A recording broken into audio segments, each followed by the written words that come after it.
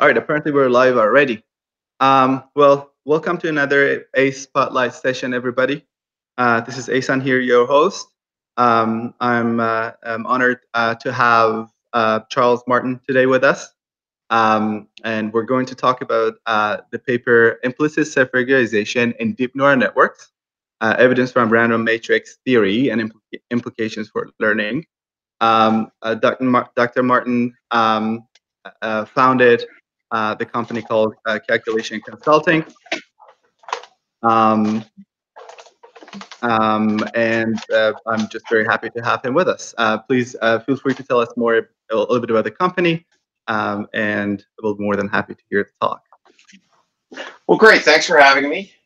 Calculation Consulting is a boutique consultancy in San Francisco, California, and we help clients develop machine learning and AI solutions. So we essentially work with you and your staff as if we're one of you, but we're on the outside, and we specialize in things like natural language processing, search relevance, quantitative finance, and any areas where you have sort of modern areas of implementation across the entire stack, from both developing strategy and doing research on to getting the products into production. And I'm happy to be here today to talk about some work I've been doing with. So this is a talk I gave to the Stanford Engineering Department for the GoLab lecture last April, and this is a little bit about me. I've been working in Silicon Valley for over 15 years. I worked at Aardvark, which was acquired by Google in 2010, where we developed some of the first machine learning algorithms for natural language processing and search relevance. I was a subject matter expert at eBay in search relevance. I helped work with Demand Media, which was the first billion-dollar IPO since Google. And since then, I've been doing consulting work with companies like BlackRock, Roche, France Telecom, private equity organizations like Griffin Advisors, and we also do some work in alternative energy and consulting and trying to sort of help with climate change, working with the Anthropocene Institute, which is funded by the Page family. This work is in collaboration with Michael Mahoney, who is at UC Berkeley in the Department of Statistics, at ICSI, which is the International Center for Software. Sorry, I don't remember the acronym exactly. In the Rice Lab, you may be familiar with the Rice Lab because they invented Spark, which is the basis of the Databricks product. So Michael's a specialist in randomized linear algebra and a lot of the theory of machine learning. And he and I both have backgrounds in computational chemical physics and have been friends for a long time. And a few years ago, I think we met at MLConf, and we were talking about why deep learning works, and decided that really we wanted to take a look at this from the perspective of theoretical physics and theoretical chemistry, because we have a lot of knowledge about how these kinds of models work in that context, and we think we could say something fairly important about why deep learning works today. So this, and I should point out, I did research. I was a postdoc at the University of Illinois, where I did research in statistical mechanics of neural networks and other types of areas in computational neuroscience back in the 90s. So I was doing a lot of this work prior to what's sometimes called the AI winter. And so it's really a lot of fun to just come back and start working in this field again. So today's talk is based on a series of papers we've written. The first one is this implicit self-regularization, deep neural networks, evidence from random matrix theory implications for learning.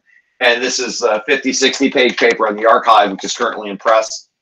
We have a shorter version, which we submitted to and presented at ICML, which is sort of a 10-page version, traditional and heavy-tailed self-regularization and neural network models. A lot of the theoretical foundation of this work starts off as statistical mechanics.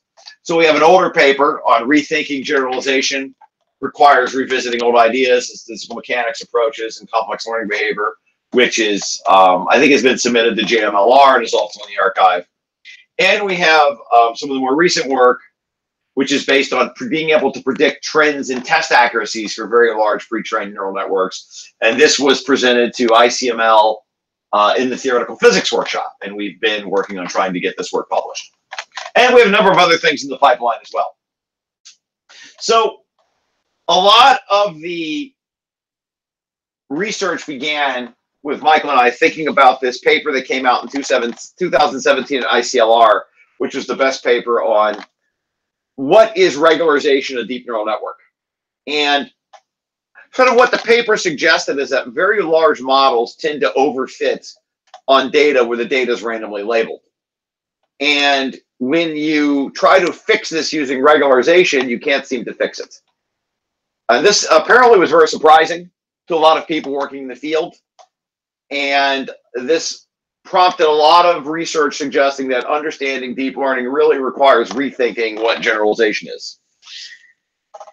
And for me, I sort of saw this paper with Michael and I said, well, this is obvious what's going on. This doesn't surprise me at all. In fact, it's totally predicted. And I think this is a bit of a controversial statement. But this is something we know from statistical mechanics. And so the theory of statistical mechanics totally explains what's going on and predicts this and the stuff we did in the 90s. And the point is that, what's the context here? Imagine that you have some data set and you've trained the neural network on it. It's a very large data set, and you take, say, 10% of the labels, and you call that N, and you randomize them. So if you randomize those, so this little picture shows that each of these little red, you imagine that little rectangle here is your label set, and each of these red slashes represent some of the random labelings. Well, you could think of this as now taking the problem which existed, one problem with very, very good labels, and turning this into 2 to the n problems with bad labels. And so what you end up with are 2 to the n, imagine 2 to the n overtrained solutions. And what this would look like, imagine if you had 2 to the n solutions which were all overtrained. Locally, they would all look convex. You would solve the problem. It looks like you solved it. You would look at the energy landscape. The energy landscape would look locally convex, and you wouldn't need to do anything. However, each of the solutions would be separated from themselves with very, very high energy barriers. So there'd be no way to generalize. So in other words, if I'm in this solution here, and this dimension is basically the weight matrix, or you might think of it as the examples, and I make a small change to one of the input data points, the energy goes way up. So you basically get trapped in this system which is pathologically non-convex. Locally it looks convex, yet it has almost an infinite number, or 2 to the n number, of degenerate local minima. So in physics, this is called a spin glass phase. This is the spin glass phase in physics, and this is predicted using what's called the statistical mechanics theory of generalization. And so we have a paper where we go through a lot of the pedagogy of explaining where this comes from. From our point of view, looking at sort of the modern approach to this, trying to understand what. Yes. Charles, sorry to interrupt you. Your head is out of the screen. I'm sorry. I stood up. I didn't realize we're actually got it. No worries. Try again. Yeah, you could either step back a little bit if you want to stand up. That's perfectly fine. No, we're all good.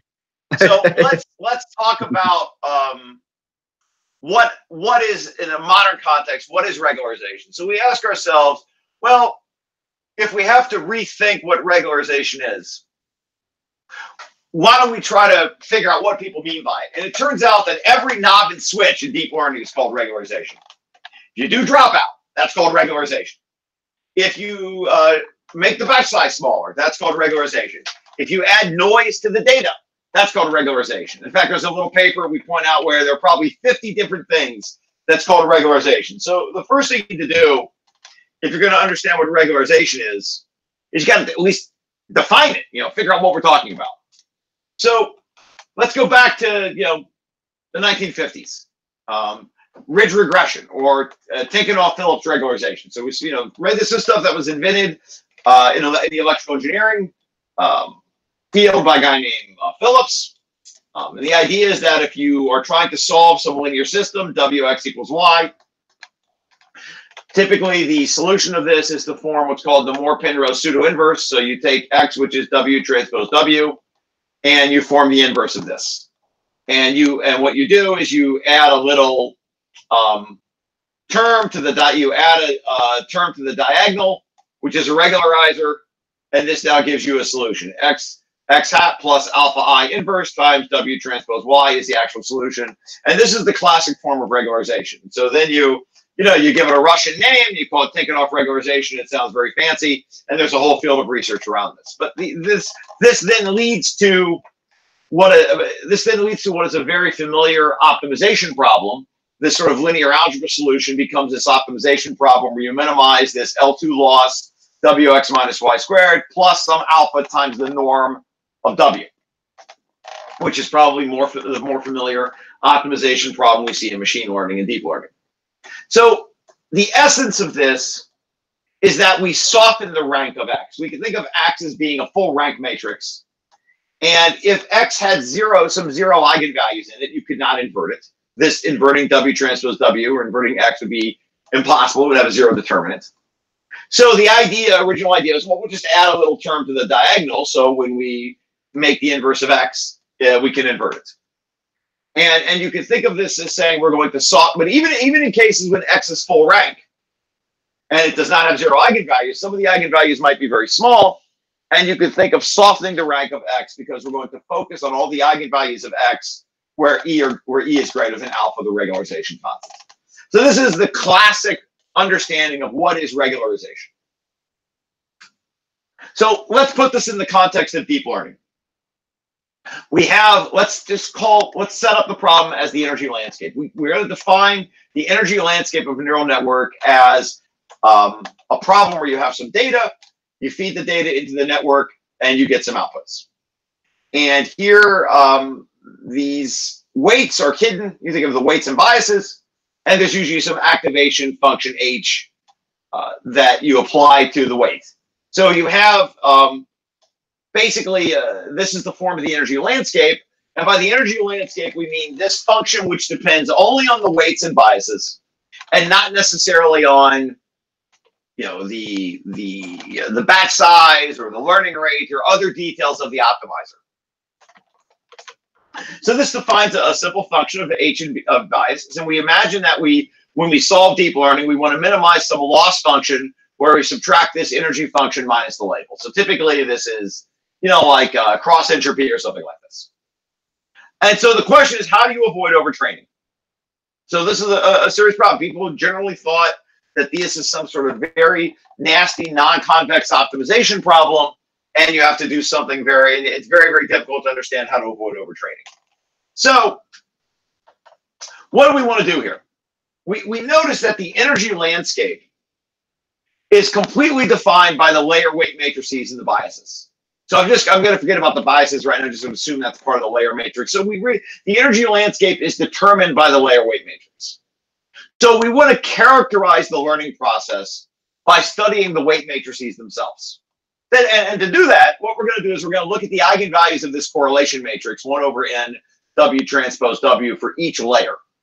So just like in traditional normal regularization, where you form the Moore-Penrose pseudo-inverse, we're going to form this correlation matrix X, and we're going to look at its eigenvalues. And we're going to study how these eigenvalues evolve during the learning process to try to figure out what regularization is. So it turns out that you can do this by using something called random matrix theory. Random matrix theory is a lens that we can use to look at the weight matrices of a deep neural network and try to understand its convergence properties. Now, typically up till now, this has been used, for example, by the group at Google to look at things like the Hessian.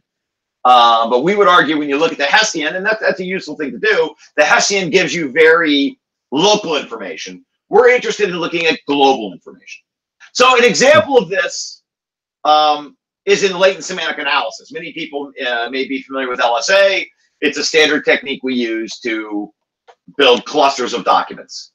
And the standard is, so I'm just going to give you an example of what we mean of this context within something that people do all the time in industry. So I form a TF-IDF matrix over a bunch of documents, and I want to build some clusters.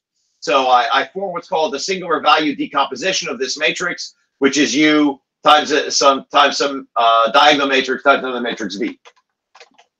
And then you do something like you go into scikit-learn and you use truncated SVD, and maybe you keep the top K equals 400 singular values, and you get something called the truncated SVD matrix. And then you use this to cluster your documents. This is called LSA. Now, what I'm going to argue is that LSA is a soft rank approximation of this original term document matrix. So the idea is equivalently, instead of forming the SVD of A, mathematically we would form the correlation matrix, and we compute the empirical spectral density, which is basically a histogram of the eigenvalues. And so we use this little sum of delta functions to mean every time there's an eigenvalue, we get a little spike. We count them. The singular values of A are the square of the singular values are the eigenvalues lambda. And if we were to plot a histogram of the eigenvalues in LSA, and this is an actual plot from some data, you might find that the eigenvalues sort of have this heavy-tailed like behavior. If we plot all the eigenvalues in blue, they go all the way up for this matrix. They'll go all the way up to 400 or 500 of them are very small, and as you shrink down for a very, very large matrix, as you shrink down, you start seeing this. The tail approaches, in this case, around a maximum eigenvalue around 15 or 20. Actually, excuse me, 35. The maximum is out here. So what you see is this bulk region of eigenvalues where we're going to throw away this bulk, and we see this sort of heavy tail of eigenvalues that comes up, but the heavy tail is truncated. It's a truncated heavy tail. So if we were to fit this spectral density to a power law, in this case, the power law exponent is around 4.75. There's a Python package called power law where you can do this. And what you would find is that there are these spikes that arise outside of this bulk region. And when we do truncated SVD, what we do is we just sort of keep this region right here that's red, and we throw away this blue region. So we do this all the time in machine learning. It's a very, very basic algorithm. LSA was invented in Chicago back when I was a grad student in 1990. Very old algorithm, still very useful. So now I want to do the same thing, but I want to look at the spectral density of the weight matrices of a deep neural network. And in this case, what we're going to look at is we're going to look at just some toy MLP. We take a 3-layer MLP, we train it on CFAR10, and we look at the spectral density. And what do we find? Okay, we find something very similar. If you look at the singular values, you get this nice bulk region in blue, which is this semicircle law. If you look at the singular values, if you look at the eigenvalues, you sort of get a plot in blue that looks like this sort of tail, but it cuts off at around 3.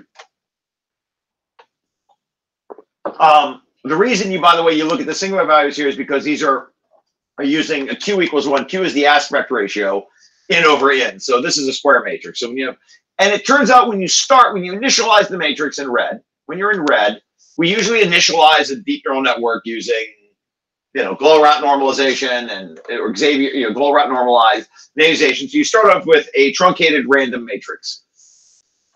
And during training, these spikes at the end of training, you start getting these spikes.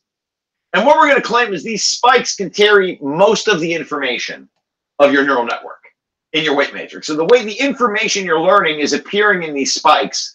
And this sort of bulk region, well, I mean, it still has some information. If you were to throw it away, your accuracy would not be great. But most of the information is contained in the spikes, 95% of the information. So this is very easy to do yourself.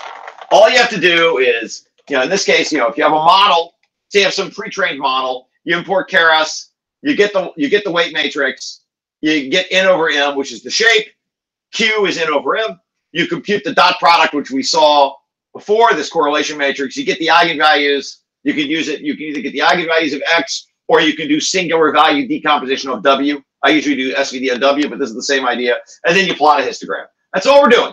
Not very complicated. These are not very large weight matrices. It's fairly simple.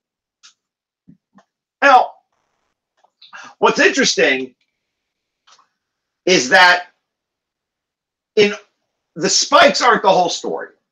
So in small, old neural networks, what you see is you start off in training, and imagine you have these sort of random matrix that you start off, you initialize. And so the initial weight matrices we choose, when we choose a Gaussian random matrix, ends up looking like this. And this red line corresponds to a fit from random matrix theory called the Marchenko-Pasteur fit. As you start training more, in this case, we're doing something even more interesting. We're going to take a model and we're going to start with a very large batch size of 500. And we're going to retrain the model over and over and over, but we're going to decrease the batch size from 500 to 250 to 100, all the way down to 2. So we're effectively inducing regularization through a phenomenon called the generalization gap phenomenon. There's this very funny phenomenon that exists in neural networks that when you shrink the batch size, you get better results. You generalize better. And it's not entirely clear why this happens. But this is a very interesting way that allows us to induce a very strong form of regularization without changing any of the details of the neural network. We don't impose L1 or L2 or drop out. We have the exact same architecture, and we're inducing regularization by changing the batch size. And what you find is that the training actually induces a breakdown of this Gaussian random structure. And when you start getting to very high accuracy, you get what's called heavy-tailed self-regularization. So it appears that what's going on is the random matrix starts to break down. You start getting spikes. The spikes start to pull away from the bulk. And in all small neural networks, this is what's going on. This is like in the 1990s, this is what you would see. And this is, but in the larger neural networks, what we find is that the phenomena is much more pronounced. And this region, you start to get this edge that pulls out, and then you get this tail, and pretty soon it's all tail.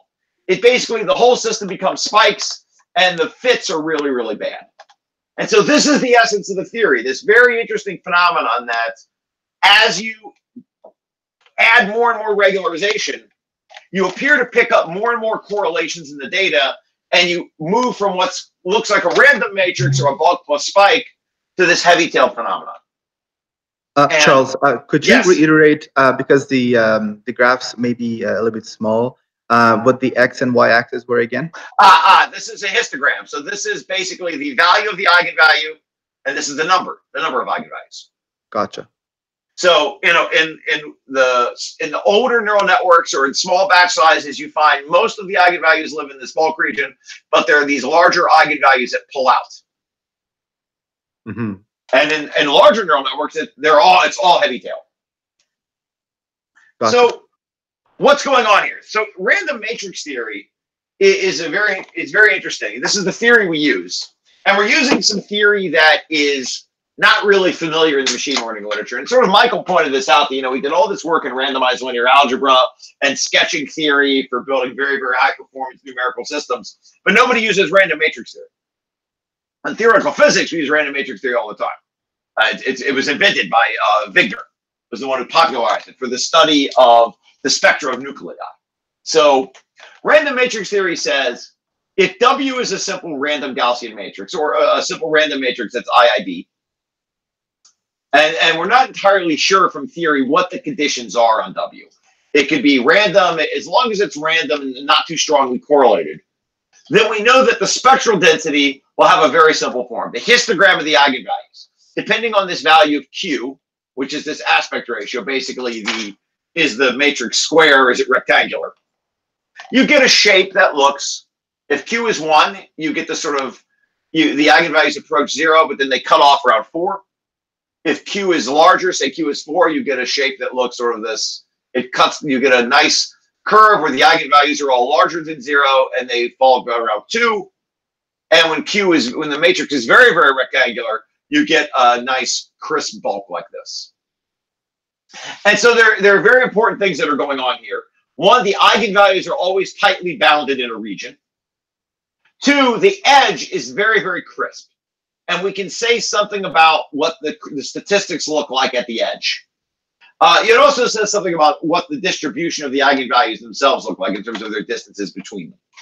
Now, if you go back and look at our older model, if you go up here, for example, these Gaussian random matrices, they fit this red line exactly.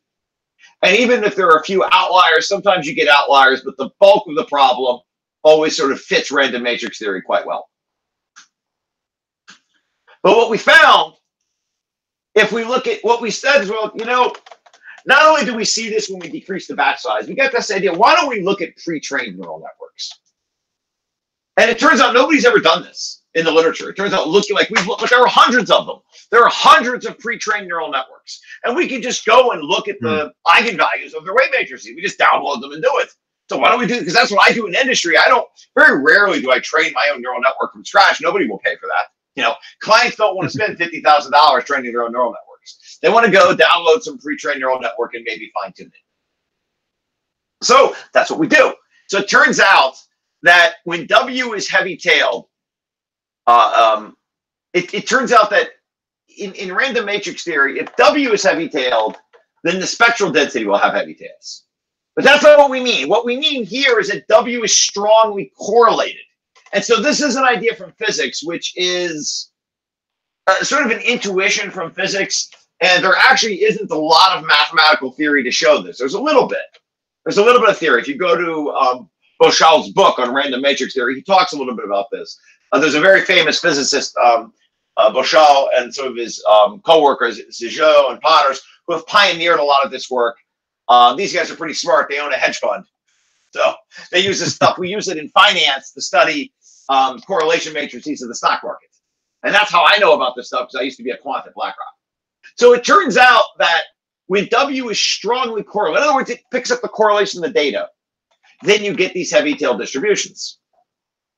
And what we found is that if you do sort of an experiment where you look at all pre-trained neural networks, they all display heavy tails.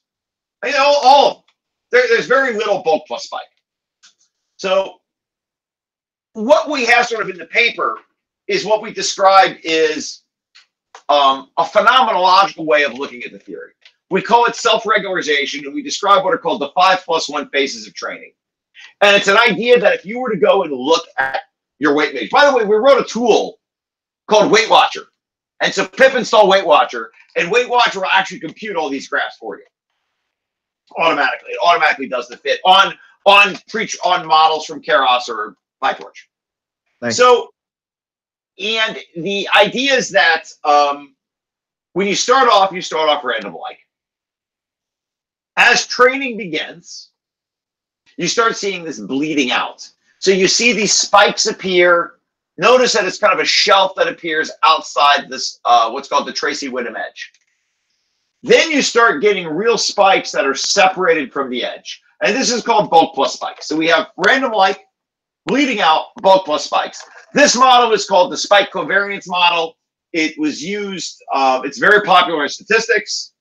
There's a related model by a guy named Dieter Cernay, who is also a collaborator of Bouchard, and he calls this a model for, he used this model to describe a type of self-organization.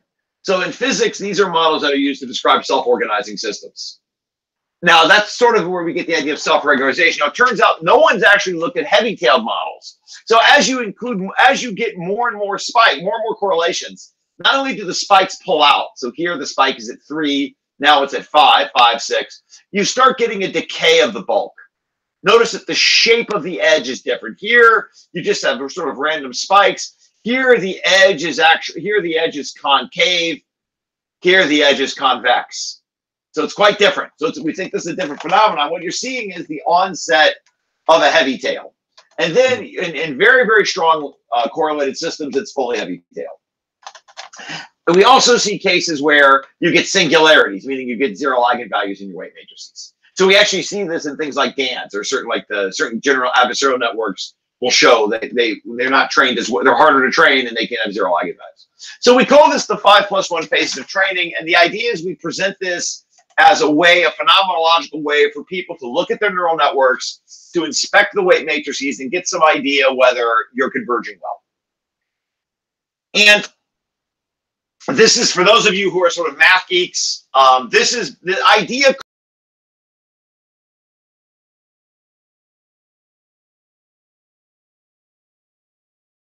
universality classes of random matrix theory. And I should be really careful about this. These universality classes have been pointed out by guys like Beaucham and Pesce, but this is very esoteric stuff, and there isn't a lot of research done on this. It's very, very thin in the literature. And even some of the stuff that we've done has really shown that people have not really flushed out the universality classes. Usually when people talk about random matrix theory, 99% of the people mean Gaussian random matrix theory. There's nothing very interesting. Another 1% to 5% will talk about the spiked covariance model. You have this sort of Gaussian and these low-rank perturbations. In other words, you have this. So Amir pointed out that by this you mean 5 plus 1. 5 plus 1. Each one of these curves, each one of these plots corresponds, sort of intuitively corresponds to one of these universality classes. That's sort of the intuition.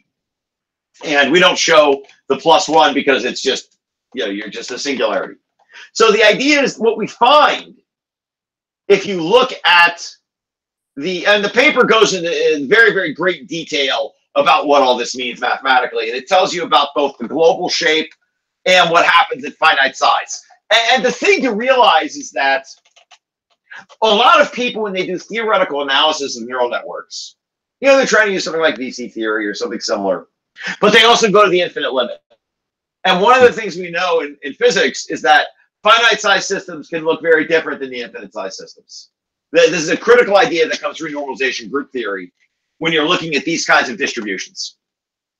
This is actually described in detail in Sornet's book, which we cite in the paper. But in particular, there's this universality class which is heavy-tailed, but where the exponent of the exponent of mu is really between 2 and 4. And most people, when they talk about heavy-tailed, they mean mu is less than 2. They're talking about Levy processes with infinite mean. We're talking about systems which have finite mean and really finite variance because they're truncated, because they exist in this finite universality class. And so this is where we see most deep learning neural networks live. This is when we fit. Go ahead. Charles, I may want to, it's a question about I think the previous slide, but I think it's a good one. So the question was, how do you decide when you have the best generalization based on 5 plus 1? So we have a conjecture. And the conjecture is that you're going to generalize better when you're heavy-tailed. So if you fit, let me show you some experiments. I'll show you how this works. But the conjecture is that your exponents, the exponent of your power law should be around 2. So I'm going to actually show this by actually looking at some pre-trained neural networks. So this is more detailed, more technical stuff in the paper, which you can read about. It's very, very technical. But what we did now is we're going to do something that nobody else in the field has done, amazingly. And we're actually going to publish a paper on this, just this idea. We're going to look at pre-trained neural networks. So we're going to do it like what I used to be a chemist. So we do spectroscopy. You take a molecule, you shine a laser on it, and you look at its eigenvalues. That's what spectroscopy is. Same thing. But we're going to look at hundreds of them. We've looked at over 450 pre-trained neural networks, and we have very, very general conclusions we can make. So we're going to start by looking at pre-trained models. We're going to look at the convolutional model. Lynette 5, we retrained Lynette 5 ourselves because we couldn't find it. But everyone else, AlexNet, Inception, ResNet, DNNs, these are all widely available, in PyTorch or Keras. And there's a GitHub repo which has hundreds of these. Which has been developed. There are hundreds and hundreds of pre-trained models. When we started off, there were like maybe less than 50 pre-trained models. Now there are hundreds of them, probably at least 700. So if you look at Lynette 5, what you find is that you see this Marchenko-Pasteur fit, and you see spikes. And if you compute something called the soft rank or the stable rank, it's around 10%. So Lynette 5 appears to resemble bulk plus spikes. And I'm going to assume a lot of people in the audience are familiar with, our deep learning guys may be familiar with Lynette 5, but this is the first neural network that was developed by Li Kun back when I was a grad student.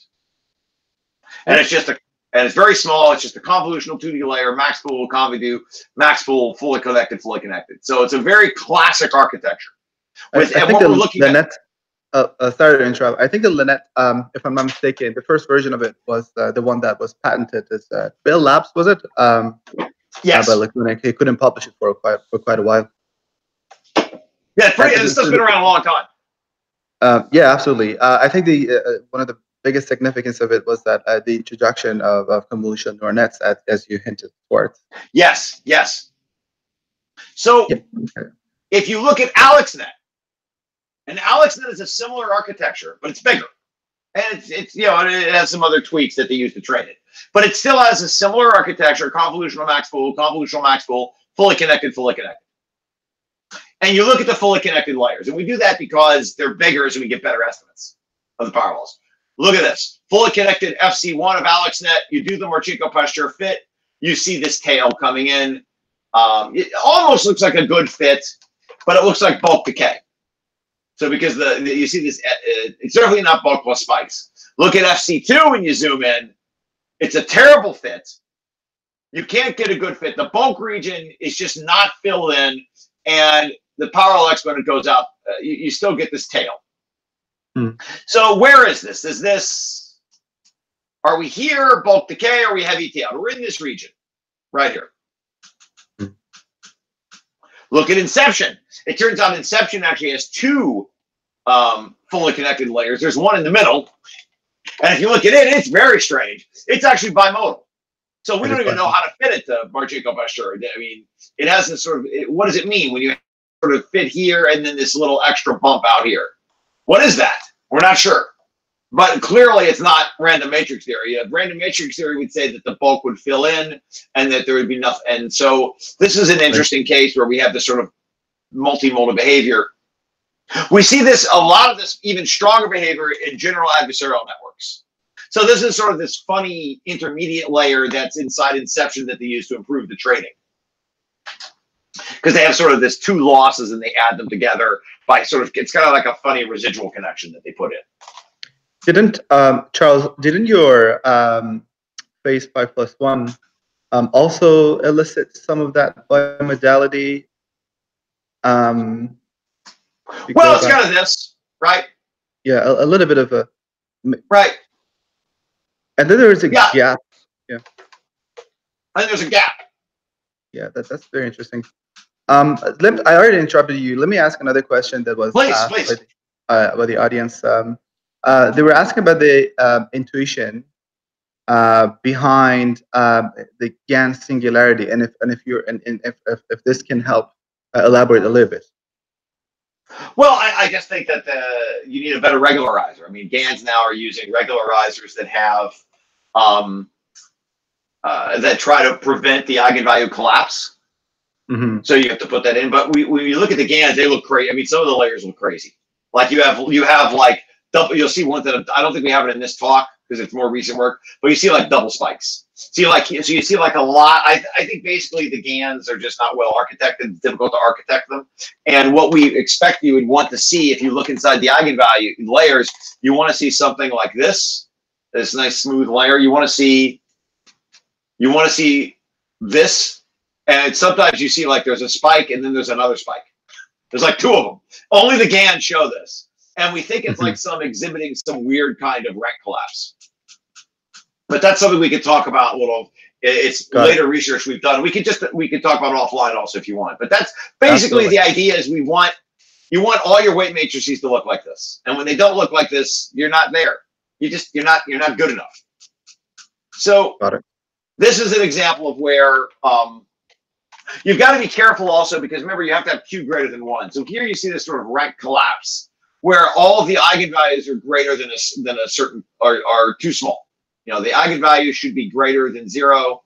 And when you see this rank collapse, what we have a conjecture is that DNNs should not lose hard rank.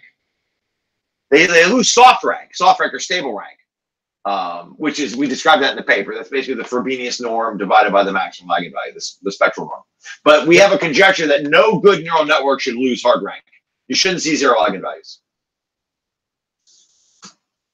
Now, theoretically, we can describe this idea of bulk plus spikes. And this is described in the paper using perturbation theory. I won't go into that. But this idea that we go back to Tikhonov regularization. When you have bulk plus spikes, there's a scale cutoff for the eigenvalues. And so the scale cutoff for the eigenvalue of this, where the bulk region cuts off, is similar in spirit to the scale cutoff that occurs in Tikhonov regularization. And this is what we mean by old models like Linette Vive sort of exhibit a type of self-regularization, but it looks like traditional regularization. There's a scale cutoff. All large neural networks are scale-free. They all exhibit this heavy-tailed behavior, and we don't believe there's a really good scale cutoff on the eigenvalues, meaning that if you try to throw away these eigenvalues, you're going to lose performance. Now, you could try to throw them away because you're trying to, distill the network or compress it. And people want to do that. They want to compress these neural networks. And we're concerned about, and even Michael, my collaborator, developed a method called QBERT, which is quantized BERT, where they quantize based on the eigenvalues of the Hessian. But, we definitely don't think that, that if you cut off these eigenvalues, you're going to get a loss of performance. So you can't just naively throw them away the way you would in, say, truncated SVD or Tikhonov regularization. Now we're going to look at this idea of universality. I told you that we were looking at power law exponents. When I wrote this paper, we looked at least 10,000 weight matrices. We've actually looked at probably 50,000 to 100,000 by now, because going across every weight matrix and feature map and every pre-trained neural network we can find. If you look at ImageNet models and you just look at the fully connected layers, for example, and you plot a histogram of how you can fit the spectral density to a power law. So we take all these different models, we fit the weight matrix spectral density to a power law alpha for every layer in every fully connected layer, and we make a histogram plot. And we find that most of the exponents alpha lie between 2 and 4, and there are a couple outliers.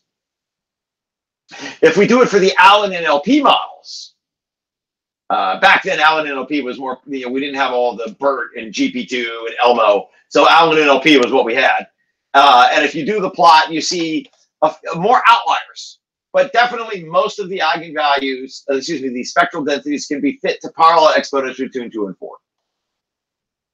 And so they display this sort of remarkable universality. I call it universality in the sense that way Dieter Cernay would describe universality, not in the sense that a hardcore theoretical physics would call it. The universality meaning that the exponents all seem to concentrate. If you make a larger plot, and now we extract out the convolutional 2D feature maps, and we plot, and we fit all the feature maps to a power law exponent, we look, 80 to 90% of all of your feature maps and your fully connected layers have power law exponents near 2. So this is sort of, they concentrate around 2 empirically. Obviously, there are going to be lots of outliers because this is an empirical study, but this is what we see. So Charles, sorry to interrupt. No, please. 2 points. One, we have around 12 minutes total. The other, if you don't mind, there's a question about like the previous point that you mentioned. Okay. And I think it's a good one. So what does it say about initialization? Can you start from heavy-tailed distribution to shorten the training time? No. This is a very important thing that you have to realize what's going on. When we say that we're not saying that W is heavy-tailed. Okay. We're saying that X is heavy-tailed. X is heavy-tailed. So X is the correlation matrix of W. Mm-hmm. So to say if W were heavy-tailed, that would mean that it has one large element. If W were heavy-tailed, we'd expect. Now, maybe there's a way of coming up with a heavy-tailed guess, but the idea is that it's not random. So when people talk about extreme value theory, and they apply extreme value theory, which we do in some of our papers, we mean the idea that W has one large element, and that one large element dominates the eigenvalue spectrum. What we're saying is W does not have one large element, but it's strongly correlated. So we're not saying, so this is a very important point to realize, because the notion of random matrix theory says you can have many distributions with the same correlation structure, many different W's that lead to the same alpha. So saying something about alpha doesn't necessarily tell you specifically what W. It just says many W's can give the same alpha. So a heavy-tailed W can give an alpha, and a correlated W can also give an alpha with the same exponent. Makes sense. Thank you. You got it. So one of the things we do is, and here are some more examples. Here's BERT, for example. I don't have What I can tell you is that there's a conjecture we had, is that smaller exponents lead to better generalization. And this is a conjecture we made based on just empirical experiments. By the way, this is an example of rank collapse. So in rank collapse, you see almost no good models have zero eigenvalues. We have like, a few zero eigenvalues in the ImageNet. Almost no good neural networks have zero eigenvalues. So we don't see rank collapse. So in BERT, the original BERT model actually had quite a few large exponents. Now, it turns out if you compared, we don't have it in this presentation. If you compare, like, say, GP2 to GP1, and you know that OpenAI just released their big GPT version like yesterday, right?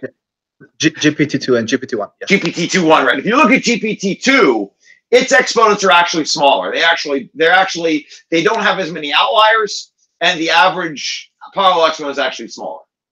So I think we have this in one of our papers, but this is, so if you do this yourself, and this is still the old BERT sort of looked like this. The newer BERT doesn't have as many of these outliers, and the average is to the left. So we had a conjecture that smaller exponent means better generalization. So I decided to try then another crazy idea, which nobody's ever done. Can we predict the test accuracy without looking at the test data? I mean, isn't that the point of theory? To predict the test accuracy you're supposed to be able to get a bound on the test accuracy. So can we predict trends in the test accuracy? So the theory doesn't say anything about this. So the idea, what I'm going to do is just going to kind of be a dumb experimentalist, a dumb chemist, and I'm not a good physicist, and I'm just going to measure a bunch of crazy stuff. So we have a theory for why this might work, but I want to show you the plot. If we look at the average Frobenius norm of a bunch of pre-trained neural networks, so we look at the Frobenius, and there's some good theoretical reasons to look at the Frobenius norm. Michael says it's I say it comes from something in the areas of quantum field theory and statistical mechanics that show you this. And I'll write a blog post on that. But this is related to some of this work on these infinitely wide networks. But basically, the Frobenius norm is not a bad measure of your capacity. And if you plot the average of the log Frobenius norm versus your test accuracy, and you do this for a bunch of pre-trained neural networks like VG11, 13, 16, in the same architecture series, you see that the average log norm actually is correlated with the test accuracy. So no one's ever pointed this out. That negatively, of course. Well, the smaller the norm, because if you do L2 regularization, you have smaller norms. So the smaller the norm, the better the test accuracy. So it turns out we do a little math. I do a little math to derive an expression from that to get an expression called a norm parallel relation, where I can show that the log of the Frobenius norm is for heavy-tailed matrices is actually approximately equal to alpha times log lambda max. So I have a derivation of this where I do a little kind of close my eyes and use a little extreme value theory to do this. I can also derive this using some ideas from quantum field theory, statistical mechanics. I'm very close now. I'm off by one, but it's very similar. But the idea is that the Frobenius norm actually looks like alpha times the spectral norm. And so it turns out that alpha, this object here, is typically called the stable rank or the soft rank. And so our alpha is like the stable rank or the soft rank, but in log units. And so I think there's a guy at Princeton who claims theoretically that, well, when the soft rank gets smaller, you get better generalization. So we have sort of a similar result. But we also see in our case, this relation holds very, very well for when W is heavy-tailed, for alpha less than 2. And it turns out it's not bad when alpha is between 2 and 4. Now, these are simulations of heavy-tailed W, not correlated W. But it appears that there's a universal linear power law relation, and we sort of show this numerically. And now we're going to use it. So what we do is we're going to compute the average log alpha, where we take for each weight matrix, we compute the alpha, and we compute the maximum eigenvalue of that weight matrix, and we do an average over all the feature maps and all the layers. So we're going to compute this thing called the weighted alpha metric, which is kind of like which is related to the average log for median norm. And we get a nice plot, and it's even better. And you see that the test accuracy, so again, smaller alpha, better test accuracy. Now remember, we're not looking at the test data. I don't have the test data. I'm not an academic. I don't have access to, I don't have any of the test data. All I'm doing is downloading the pre-trained models from Keras and PyTorch and making these plots. Works for ResNet. If you do it for ResNet, you get nice trends where you see a trend that as the top one error goes down, the average alpha goes down. And notice it's -1 because we're taking the log of the maximum eigenvalue, and the eigenvalue is smaller than 1, so we get a minus. But you see this trend.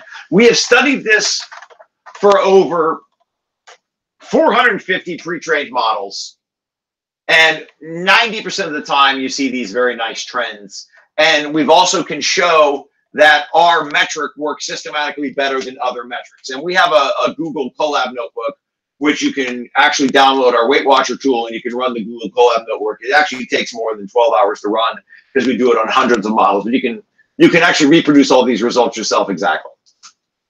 So how would you do it yourself? Well, you pip install WeightWatcher. If there's a PyPy, we just released version 0.2 a couple days ago. I think I need to do a minor update to 0.21, so expect that. But you can install pip, you can install WeightWatcher. You just stick your model in. You download the model from Keras or PyTorch. You stick it in. You say analyze. You get your results, and you print them.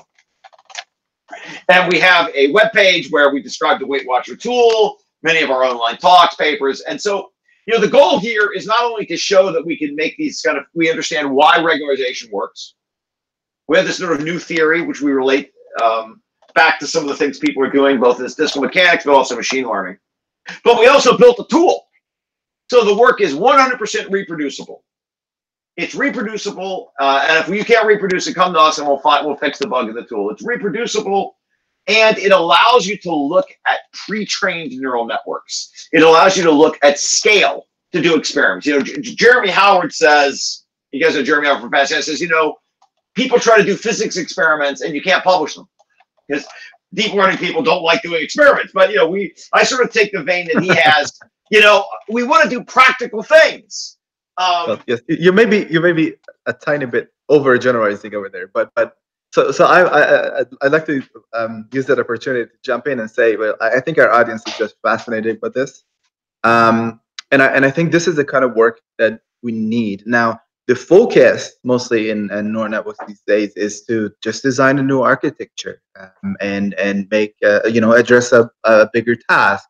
Yes. Multitask learning is the focus of these days, and curriculum learning also. So moving towards AGI, if I may even dare claim that. But this type of work, why is mode collapse happening? Right. This is the thing that we need to know. Now, people in computer science may have, or at points in time, people's attention, for better or worse, happens to focus on one thing, and we stick with it forever until we exhaust it and we realize that there are other things that matter. The same thing happened actually to neural networks for a few decades. Anyhow, just wanted to sort of mention that. I'm doing this on I do freelance consulting, so I'm doing this on my own. And I always tell Michael, look, I'm not an academic, so I don't have funding. This has been funded through my work with the Anthropocene Institute, and the Page family funded me to do this. And and they didn't fund me to do this. They funded my other work, and I was able to do this on the side. And the point is that, when you talk to people, they go, well, all we want is a regularizer. Just give us a new regularizer. Like, look, guys, the point is that a regularizer has to be simple and differentiable. So you use the L2 norm, or you can use the soft rank, right? You could use, you could use this as the regularizer because you could compute the maximum eigenvalue with like 3 steps of the power method. So you can use this as a regularizer. The point is to not do that. If you say, I'm not going to build a regularizer, I want to look at the detailed structure. Now we gave this tool to some people at one of the big companies out here. I won't say where, but pretty big. And the first thing he tried to do is build a regularizer out of SVD. what are you doing? You know, you misunderstand. The point of this is that if you want to regularize, that's fine. You can do soft rank regularization plus try to avoid the, you would do soft rank plus spectral norm plus rank collapse regularization. So you would need to implement 3 different regularizers to make this work and try to tune them. And that's fine. I think that's great. Our goal is to try to understand more broadly and globally what's going on. And I sort of have this crazy idea that you should be able to predict at least trends in the accuracy of your neural network architectures without looking at the data. Think about how you build a bridge.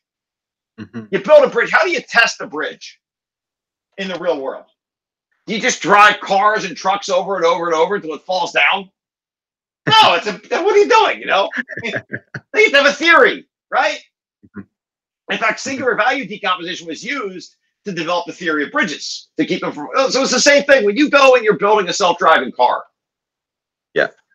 What do you have? Infinite test data? It costs even if you do that experimentally, you may or may not be able to show why such is happening. Why is it that the bridge is falling apart? Well, right. And if you're testing a self-driving car, how much data do you buy? You know, you need to have a way of analyzing your neural network to figure out how well it's going to perform without having to spend $50 million on test data. You know, and literally 12, 10 million, literally you're looking at, you know, average. I mean, you talked to a friend of mine who's a PM here. He says he spends between, you know, $5 and $12 per label. Think about that.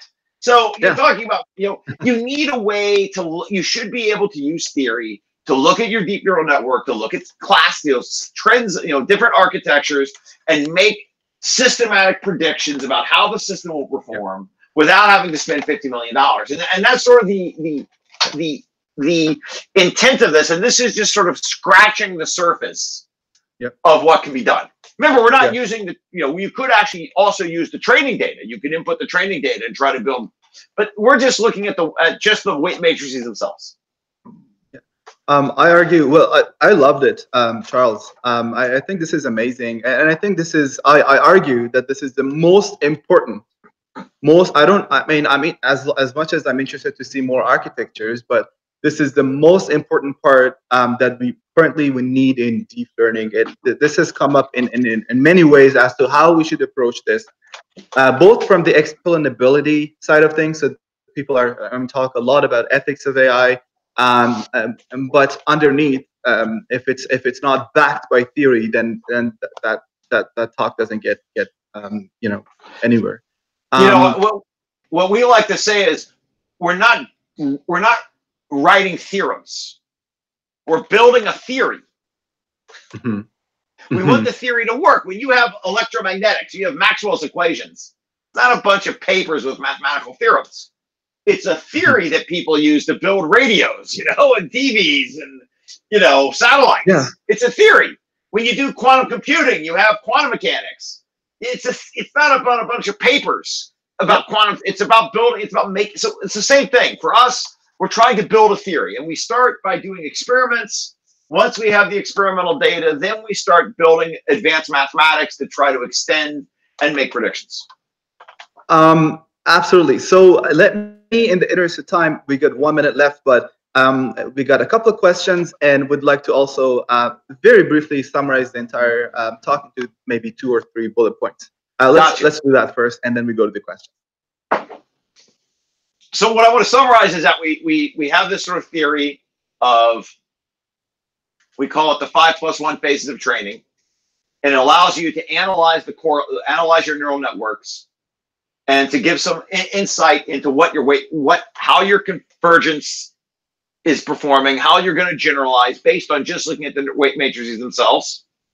And we believe that smaller alpha is better. You can fit your weight matrices to a power law exponent, and the smaller the alpha, the better test accuracy you should see, which corresponds to the 5+1 phases of training. The more heavy-tailed you are, the better you do. And we wrote a tool called WeightWatcher that you can install and run to do this for you. We even have a Slack channel for the tool if you want to get on and ask questions and be involved more deeply in the research. And we know we hit it big when we get the cease and desist order from Weight Watchers. But for now, we're just getting started. We're really happy to have people download the tool, use it, ask questions, and get whatever feedback we can. Absolutely. Beautiful. Thanks very much. Let's go through questions very quickly. If you have time, I'm not sure. It's already 1. Of course I have time. Whatever you guys need. Okay, beautiful. So we'll try to be brief in the answers, please. One was asked a little bit earlier on, but it was parallel, so I deferred it to a later point, which is now. It was asked, how about using a distribution exponent as a loss metric in the training loop, or not loss metric, but a diagnostic guide during training? Well, I mean, look, you're running SVD calculations, and then you have to do a fit, so it's slow. Now, if your epochs take 5 hours, I have models where 5 hours per epoch is normal, then, popping this out at the end of the epoch is fine. And measuring it. And, we haven't actually built this as a plug-in to TensorBoard, but we'd love to have some people help and make a plug-in to TensorBoard. We're doing this all in our spare time. In terms of making it as part of the loss function, again, it has to be differentiable. And SVD is highly nonlinear. So how do you make it differentiable? So if you want to make it differentiable, use the soft track, because this is easily differentiable. This is like spectral norm regularization. But to do the spectral, to do the SVD, and then to do the power law fit, which is an MLE estimator of the SVD, that's very complicated. And probably what you would want to do is do something like a cumulant expansion. If you really wanted to work it out, you'd have to do something like a higher order cumulant expansion of your distribution and try to figure out a way to compute that directly without having to do SVD. And that's non-trivial. That's the kind of stuff we did like in quantum chemistry. So that takes a lot of work. But so I would say TensorBoard plugin. That's how I would do it. Amazing. Well, thank you very much. In the interest of time, we would like to say goodbye to our audience. But thank you very much, Charles. I loved it. I'm sure they love it. We'll reach out if you don't mind. Can people reach out to you for any further questions? Absolutely. Okay, amazing. Well, thank you so much. Hey, thank you. I really appreciate it. Yeah, absolutely. All right. Have a great day, everybody. You too.